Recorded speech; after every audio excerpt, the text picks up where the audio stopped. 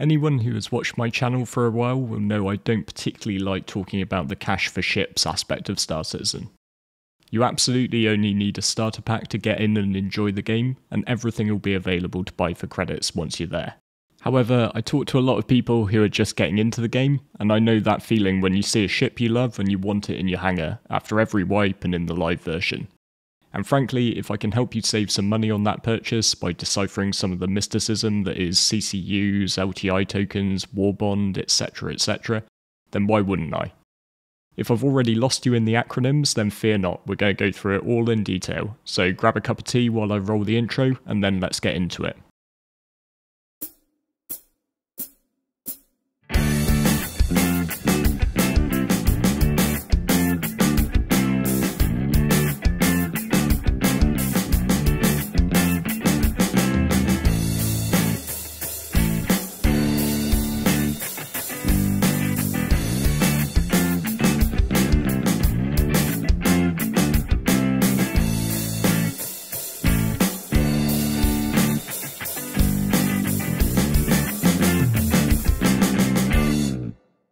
Hello and welcome back or welcome to the channel. I'm Loudguns and today we're going to be doing a ship buying guide that I hope will serve you in good stead if you're looking to buy anything up from a base game package. I particularly wanted to get this out now because we've got one of the big annual sales coming up in about 2 weeks, the Intergalactic Aerospace Expo. First things first, I said it once already but I'm going to say it again because it's important. If you are new, all you need to play Star Citizen is a base game package with an Aurora or a Mustang Alpha. This sets you back about $45 plus taxes, and usually around the events like IAE, you'll see some of these packs at small discounts. There are also regular free fly events, the next one of those starts on November the 18th, where all you need to try the game out is an account, so give it a go before parting with any of your hard-earned money. When you create an account, just make sure you use a referral code since it gets you a bit of extra starter cash to start your journey out with. If you've got a mate who plays already, ask them for theirs, but if not, mine's up on screen now.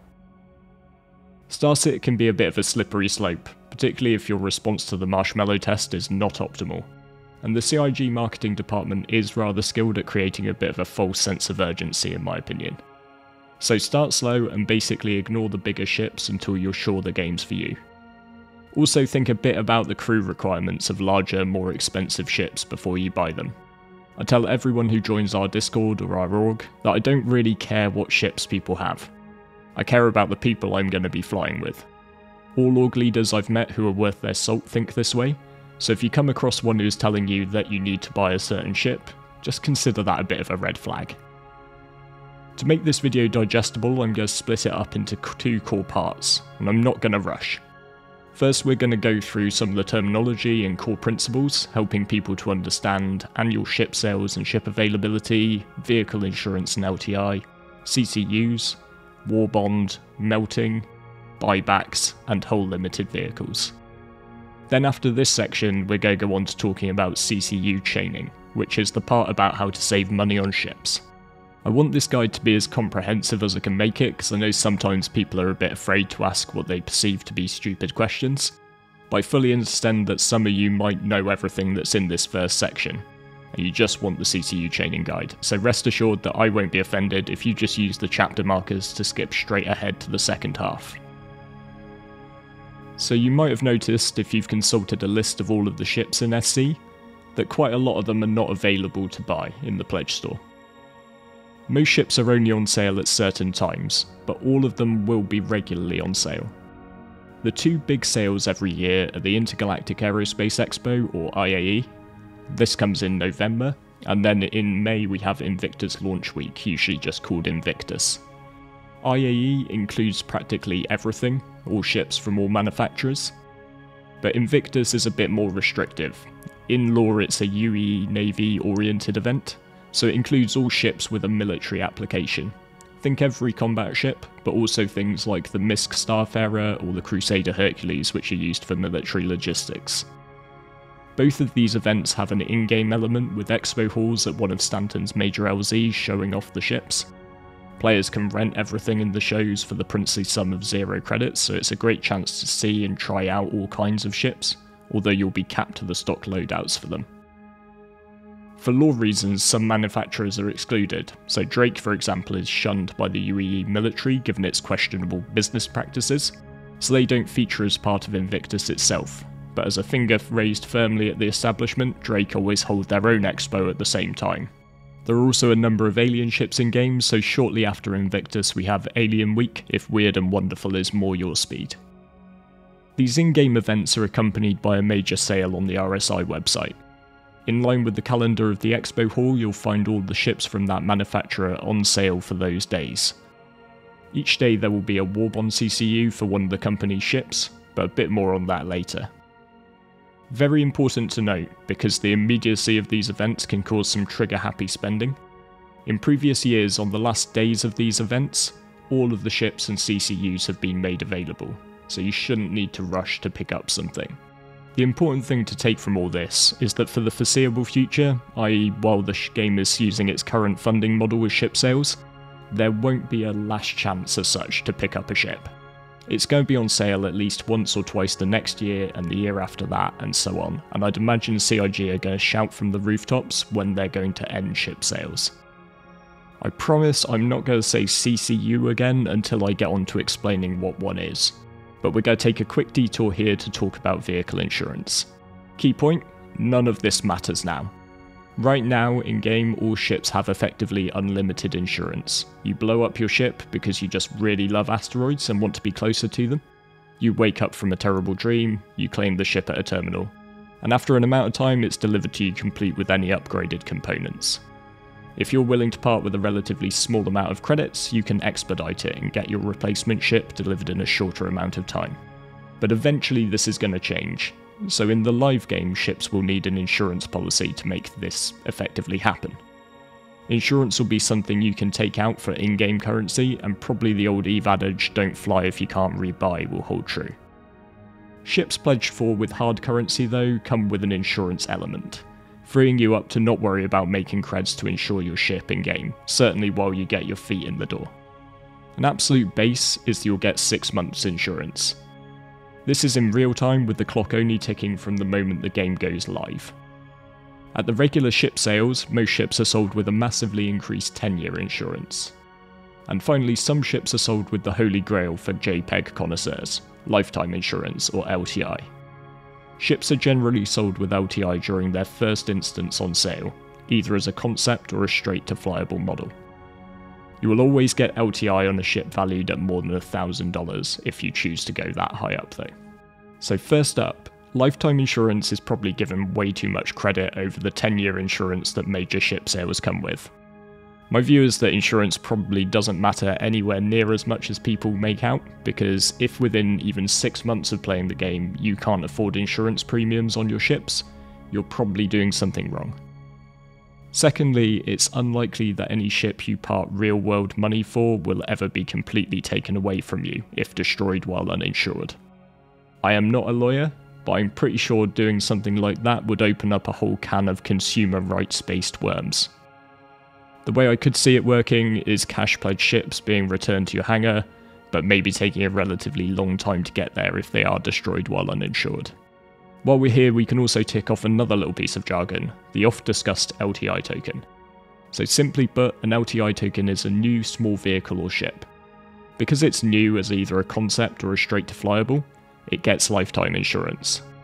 A great recent example is the Greycat STV, or Steve, which released in October with CitizenCon. You could get this for $35 of new cash.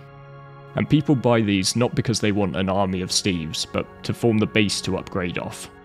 We're going to cover all this in the chaining section, but I just wanted to cover the jargon while it tied in with insurance. CIG know what they're doing, so during most sales, they will find a way to release a small vehicle like this, knowing that we, the JPEG enthusiasts, will gladly stock up on 1, 2, or 7. Okay, I skirted around saying CCU again there, so it's finally time to cover off what exactly they are. A CCU, or cross-chassis upgrade, is a way to upgrade one vehicle to another. If you navigate to your hangar on the RSI website and click this button here marked Ship Upgrades, you'll be able to see all of the ships currently available on the right hand side, and by default all of the ships that are in your hangar on the left. If you select a ship to upgrade to, you can hit buy, and after paying the difference in the value between the two ships you've got selected, you'll get a CCU. A key thing to wrap your head around here is that a CCU is a standalone pledge in its own right. The upgrade isn't instantly applied to the ship you selected. Instead, the CCU goes into your hangar. If you want to actually apply it, you can click here and then select the vehicle you want to apply it to. Once you do that, you'll have the upgraded ship in your hangar, both on the site and in-game after you relog. Another thing to understand, some people may already have hit pause to correct me on this in the comments, is that you do not have to own the ship you are upgrading from in order to buy a CCU. This was one which back in the day when I got told it just blew my mind a little bit. Back in the ship upgrade menu, if I change this switch here, I can select all ships as opposed to just those that I personally own. And why is this important? Well, as ships progress through the development cycle from concept to white box to grey box to flyable, they tend to increase in price. The Redeemer, for example, was released as a concept at $250, and then it went up to $325 as it approached release in 2021. Now, back at the time it concepted, I might not have had the cash available to buy it. I might have been a bit unsure about it, maybe I'd like it, maybe not, but whatever the reason, I might have wanted to lock in the price of the Redeemer at the current level. So for the sake of argument, I could buy the CCU from an RSI constellation Andromeda, which was fully released and therefore unlikely to increase in price. And this would have set me back $10, just the difference between the $240 Connie and the $250 Redeemer. Fast forward in time and the Redeemer comes out. I've followed the development and I absolutely love it. And thanks to a timely win in the World Cup sweepstake, I'm flush with cash, so the money's no issue. All I have to do now is buy a Connie Andromeda for $240, apply my CCU to it, and voila, I have a Redeemer at the original price of $250 despite it having moved up in value to $325. Don't worry, we can do a lot better than this when it comes to me saying we could save money. I just want to illustrate how you could use this to lock in the price of a ship you think you might want for a smaller outlay of capital while you wait. It's worth keeping in mind that CCUs only go upwards, they're cross-chassis upgrades, not cross-chassis downgrades. So keep in mind that you always need to aim for a ship above if you want to move on to something else via a CCU. And this is often where the slippery slope of JPEG addiction begins. It can sometimes be a bit tricky to see which ships are what prices, so I just want to share a bit of attention on a new tool my friend Star Destroyer has incorporated into his SC Tools website. This shows all of the ship prices, and he has data mined the price history so you can see what price ships originally sold for and when they increased in price. Conveniently, he's also got all the in-game prices in there too. Ideally, you want to look for the next cheapest ship down to CCU from, since this means you can outlay the minimum capital. Just be a bit careful about going from concept to concept, because there's always a danger that the one that you're CCUing up from could increase in value more than the one you're going to, and that could just backfire on you a little bit. The safest approach is always going from a ship that's already complete and in-game, since these are the ones which are least likely to change in price. And this talk of CCUs brings us on nicely to the term Warbond. Very simply, whenever you see Warbond, it means that you can only buy it with fresh, lovely money. You can't buy anything marked Warbond with store credit. However, the trade-off is that Warbond typically conveys a discount to the listed price of an item. You'll typically get Warbond vehicles, where the entire thing needs to be brought with new cash, and this usually applies to new concepts. But you'll also get Warbond CCUs, particularly around the sales. Normal CCUs, where there is no discount involved, can be purchased with either cash or credit, but Warbond CCUs or upgrades are cash only. The advantage here is you can apply some of the chicanery we covered just to search out a ship that is closest to the discounted price of the target ship to minimise the amount of hard currency you're putting in. For instance, here I have a Warbond CCU from a Prospector to a Sabre, which I bought for $5, but the gap between the two ships at $15 indicates on this that I saved $10. Right now I'm just trying to establish exactly what all these terms mean, but Warbond CCUs are going to come in really handy when we're looking at CCU chains later.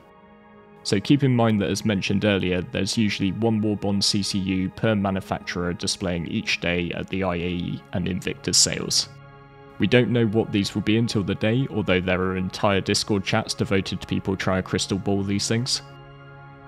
One pretty sure thing is that all of the ships that came in the top 4 of the Best in Show competition will be available as Warbond CCUs at IAE. So for the 2952 event later this month, that will probably be the Carrack, Pisces, MSR and Scorpius. So I mentioned store credit as a way to buy stuff, so it probably merits taking a quick look at how you might end up with some.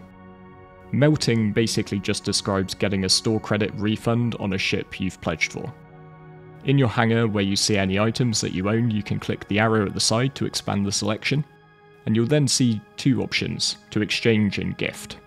Gifting is for if you're feeling particularly generous, just in case anyone's lining me up a Christmas present, but the exchange button is how you melt an item. When you click on this button, you'll open up this window informing you that you can remove the pledge in exchange for the value you paid as store credit. Important things to pull out here. Number 1, the value you paid, not the value the ship is now. So if you did happen to get yourself a very cheap concept ship, you'll only ever get back exactly what you put in. Taking that Redeemer from earlier as an example, if you had paid $250 and you melted it, even if you melted it after it went up to $325, you would only ever get $250 out. So think about this quite carefully before hitting the melt button. There's a reason you have to acknowledge 2 tick boxes and re-enter your password to be sure. Secondly, you might notice that the store credit amount is lower than what you paid on your debit card. I live in the UK, so all of the prices I see for stuff on the RSI website have 20% VAT added on. Taking this Aegis Gladius for instance, my price is $108, the ship's only worth $90, but then His Majesty's government take $18 on top of that. Considering the pain I was in last Sunday when I was going through a stream, and the excellent treatment and free med pens that I got from my doctor on Monday, I am not complaining about this. However, if I add this to my cart, you'll notice this bit over here where it says store credits, and if I click add next to this, I can enter the amount up to $90. Adding the full amount takes the amount due down to 0. I already paid the tax once, so I don't have to pay it again. Right, I'm not going to actually go any further because I don't actually want a Gladius, and I also don't care for doxing myself. I like the fact that we have a different word, melting, and don't use the term refund. I can melt and get store credits, allowing me to shift around my choice of ships, but I can't get a card currency back out. I made a pledge, so that money is already CIG's.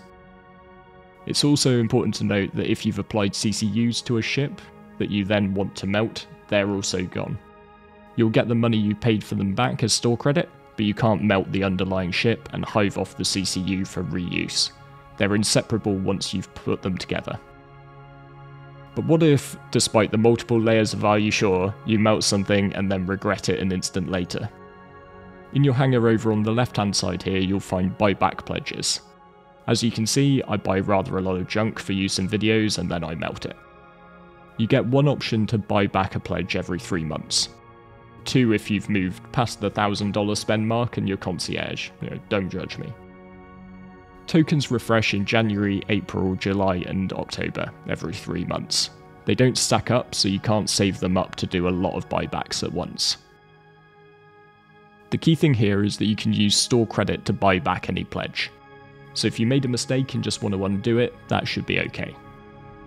But buybacks are a bit of a moving feast. CIG made some changes a few months ago, removing the ability to buy melted CCUs back at the price you bought them for. This was directly to counter a practice where people would buy cheap CCUs, then instantly melt them and buy more. This allowed people to stock up their buybacks with CCUs, waiting for ships to go up in price without actually having any skin in the game. If you're at all unsure as to whether you'll be able to buy something back at the same price, check out the RSI site for the most up-to-date information, or raise the support ticket and just ask someone first. Just keep in mind that things might change at the drop of a hat. The only way to be sure that you have a ship or a CCU at a certain price is to have it in your hangar, not in your buybacks. The melting system is meant to be permanent, and the buyback system is meant to be just a little bit of a lifeline in case you make a mistake. So if you're looking for loopholes to exploit in the system, then just be aware that you might get burned if those loopholes are shut at a moment's notice. Finally, for our walkthrough of the Jargon, we've got hull limited vehicles. These are ships which are only released in limited quantities during the sales. The current list of hull limited vehicles includes the Javelin, the Idris of all its MKMP varieties, the Kraken and Kraken Privateer, Pioneer, 890 Jump, Hull E, Constellation Phoenix, and a couple of the Vandal ships, the Scythe and the Glaive. Most of these ships are towards the top end of what can be pledged for, however some like the Connie Phoenix or the Vandal ones are just meant to be rare. You cannot CCU up to a hull limited ship.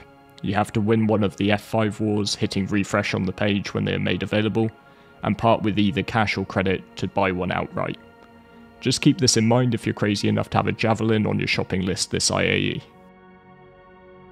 On top of these, it's just worth noting that there are a couple of super rare ships like the Sabre Raven and the Mustang Omega that were only ever available as promos. You can't buy them, but for the most part they're purely cosmetic versions of other ships that you can buy. Congratulations, you made it through the Jargon, or you just skipped all the Jargon and arrived here via the chapter markers. Either way, it's time to talk about CCU chaining. CCU chains are a way to get ships cheaper than the list price. They take a bit of working out and have the best results when you're really patient, but it can pay off in the form of some quite impressive savings. Let's take a relatively big ship, not one of the biggest because we can't look at anything hull limited, doesn't work for those, but big enough that we have some room to work within. I've always liked the RSI Perseus, sleek silhouette, massive guns, heavy armour. I like everything about this ship apart from the price tag of $675. To me this would actually be $810 due to the aforementioned free healthcare, but to keep this as simple as it can be, let's imagine I've taken to the high seas on board my yacht and I'm living a tax-free existence. So, IAE's coming up, I know when RSI day is, and because everything's on sale I know that the Perseus is going to be available. Option 1. I've got $675 in the bank, and I say shut up and take my money.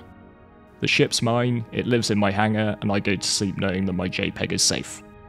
I got 10-year insurance on it because it was during a big sale, and I go to bed and dream happy dreams of blowing stuff up. But if I wanted to be smarter about it, I could start building myself a CCU chain. The first thing I'm going to want is an LTI token. Hello Steve. The Greycat STV set me back $35 and comes with LTI since I got it in a concept sale. As a little bonus, it has a saving of $5 built into it because it was a Warbond concept, so its standalone value is actually $40. During the sales, keep an eye out for any Warbond CCUs, since these upgrades are the ones that provide discounts.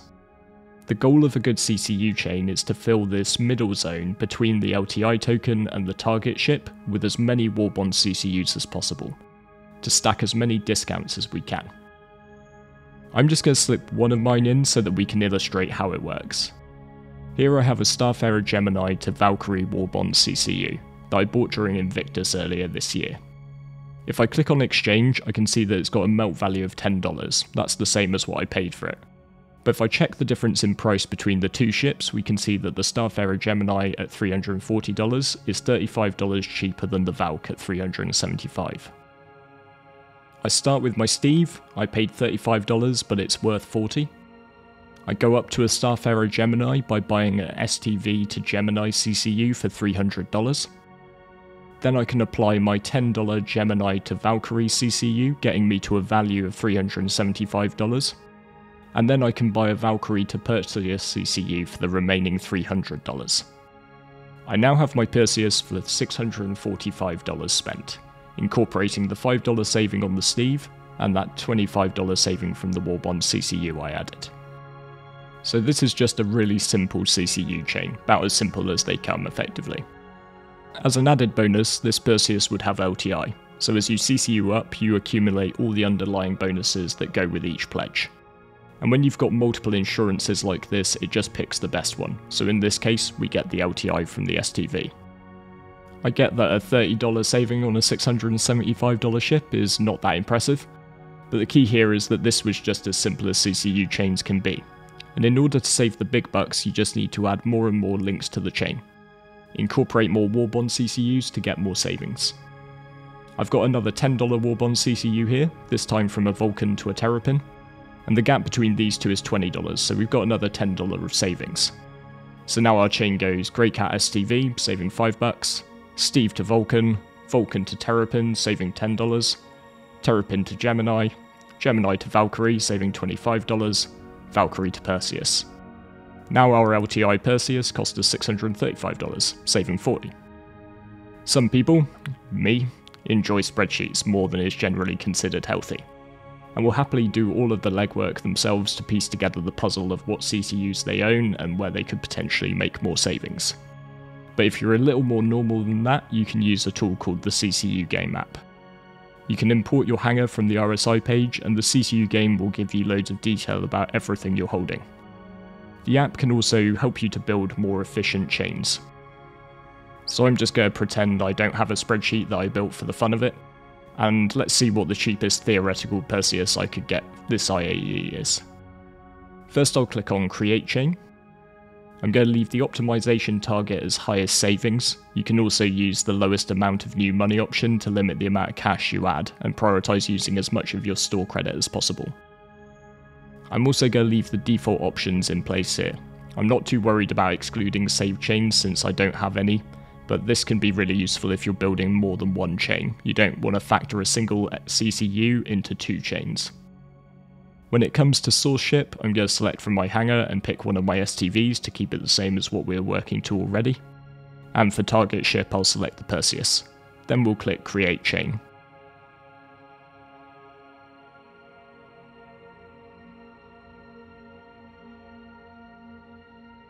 The message here comes up because right now the Perseus isn't on sale, but we'll just select Simulate Availability. And there we go. If I were to throw all of these various Warbond CCUs that I've acquired at various sales behind this purchase, I count 12 of the things, I could get myself a Perseus with LTI for $400, saving $275 or 41% versus the list price. A really huge thing to remember that can be surprisingly easy to forget: if you're looking at this thinking $275 is a lot of money to save, then keep in mind that that means that $400 is a lot of money to spend. I don't want to patronise anyone, but I've seen a lot of folks zoom in on what they're saving and forget what they're spending, so I'd kick myself if I didn't call this out right now. I didn't build this cache of CCUs up over the course of a single sale. I've been hoarding these things for the last 2 years or so. And this is what I meant earlier about patience being a key ingredient of good CCU chains. The more sales you wait through, the more potential savings you can make through more Warbond CCUs.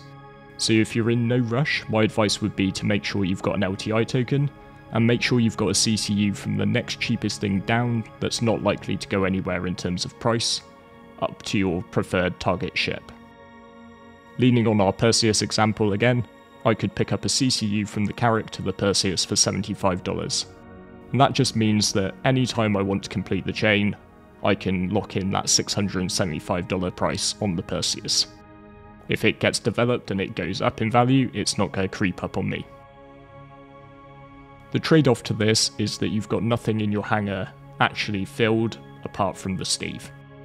But hey, Steves are epic, so that's not that bad. I've been putting off making this video for a long time, partly because I knew it was going to be a load of work to get it right, but mostly because I struggle a bit with the whole cash pledging side of SC. My personal belief is that it's your money. Maybe you earned it, maybe it's your pocket money, or maybe you found a bag of non-sequential $20 bills in the woods and are not inclined to ask that many questions. However you got it, it's yours, and I don't like telling people how they should or shouldn't use it. I also really don't like giving the impression that you need to get into buying bigger ships to enjoy SC, because I simply don't think that's true. But the way I've come to see this is a little bit different, I guess. When I was back at university, a mate of mine got into his head that he was going to learn the accordion. I had my reservations about this. I didn't personally think he'd stick to it, and just in case you don't know, accordions are bloody loud. Regardless of my reservations, his mind was made up.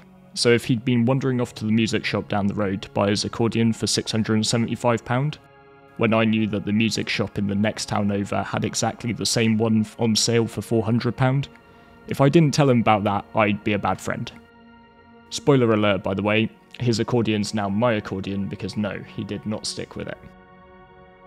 Even with a vid as long as this one, there's a lot of info to absorb when it comes to all the jargon and how CCU chains work, so don't be afraid of asking for a bit of help. Feel free to pop into our Discord, where amongst a lot of other stuff we've got a channel dedicated to this aspect, where you can ask for help from some more experienced ship addicts.